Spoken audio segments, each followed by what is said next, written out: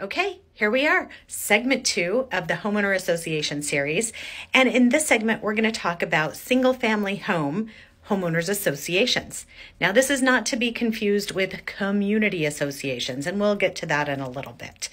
But community homeowners associations are generally found in neighborhoods of single-family homes. They're typically in gated communities, or they're golf course communities, or they're simply built in a neighborhood by one developer or a couple of developers, generally built at the same time.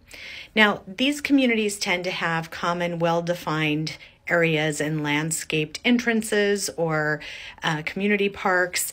They have clubhouses sometimes, swimming pools, tennis courts, these kinds of things in which they all share.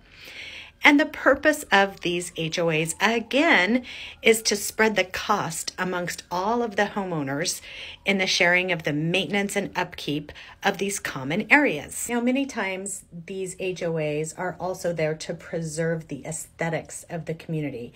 And why do they want to preserve the aesthetics and the way that it looks? Well, typically, this helps to keep the prices of the homes elevated. I mean, let's be honest, nobody wants to live next door to that guy that has 6 rusted out cars sitting on his front lawn.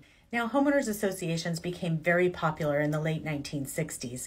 People began to notice that the developments that formed these community associations tended to retain their value, while those that were not protected by any covenants or rules tended to decline in value. Now, some HOAs tend to be a little more strict than others. Some of them may require to get approval for the color of the new paint of your house or the type of shingle that you want to put on your roof.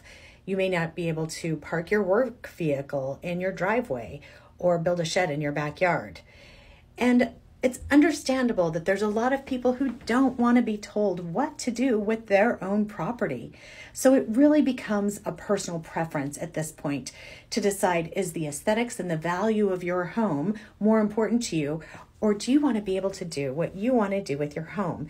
And that's an individual question for each person. Now, a community association is a completely different beast. The community associations are not required, they're not mandatory, they're strictly opt-in. So if you own a home, you volunteer to pay dues to keep up the common areas. And the board really has no punitive authority, so they can't fine you or really enforce anything. So these community associations are put together to really hold together a community feel. They want to keep up the aesthetics and they want people to get to know each other. And sometimes that's a good thing. Don't forget to follow the next segment.